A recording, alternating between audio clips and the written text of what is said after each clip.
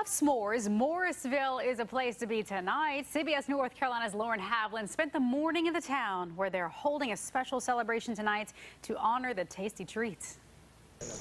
The town of Morrisville must really love s'mores because they've got an entire setup already here at the Morrisville Community Park.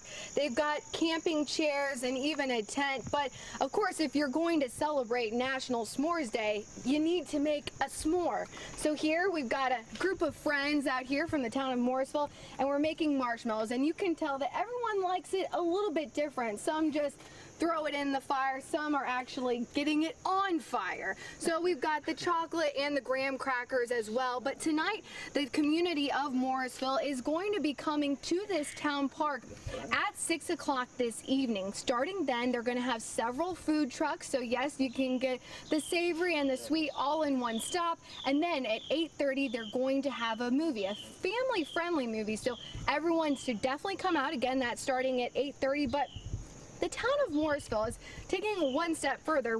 They're really getting committed to this National S'mores Day. And Mayor, tell us what else you guys are doing today. Well, besides changing the name officially, I hereby proclaim the name of Morrisville is hereby changed to S'moresville. Yes. Yes, you can. Yes, that is right. You heard they are committing to this. They've added an S to the beginning.